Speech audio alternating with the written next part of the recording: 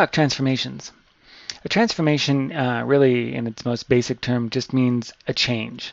So what we're going to talk about for the next couple of chapters or a couple of lessons here are different ways to change a figure. The first of which is a translation, which is also sometimes called a slide. A transformation in general means we're going to take a figure, like say this blue rectangle here, and we're going to change it in some way. We're going to make it bigger, we're going to make it smaller, we're going to rotate it, we're going to flip it over one line or another, or we're just going to move it without changing its size. And that's what a translation or a slide is. We take the figure, the little blue rectangle here, and we're just going to slide it around on our graph, and we're going to track where it goes and how we move it from place to place.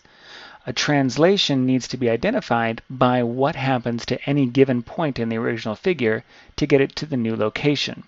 So if we call, and there are a number of ways to document that, if we call our first rectangle here A, rectangle A, then once we've moved that rectangle, we have a new name for it. We call it A prime. We'll put this little apostrophe here. And sometimes we refer to those two figures then as the preimage and the image.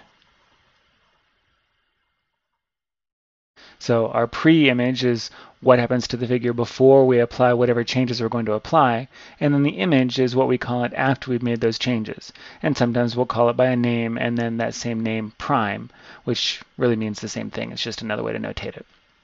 To identify what's happened to a figure, specifically with a slide, we talk about what happens to any given point on the figure and its corresponding point on the image afterward. So from the preimage to the image. If, for instance, we start with this location right here, this location is it looks like 1, 3. So if this point right here is at 1, 3 on our preimage, and then the corresponding point is over here at 6, 7 on the image, then to get from one to the other, our x, remember our coordinates are x comma y, right? Our x change is going from 1 to 6, so it's a positive 5. And our y change is a positive 3 to 7, positive 4.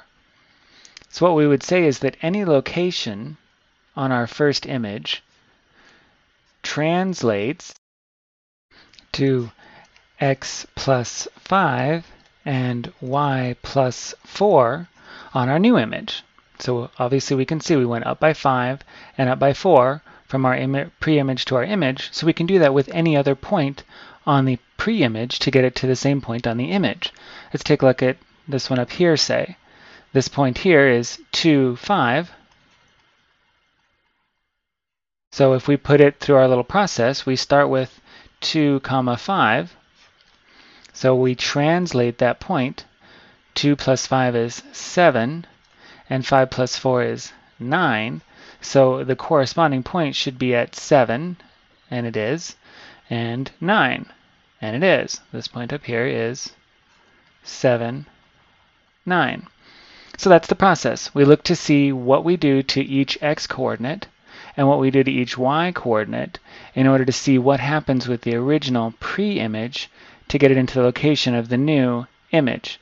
And the image should be exactly the same in appearance as the pre-image if we're translating it or sliding it, because we're not going to change the way it looks, we're just going to change its location.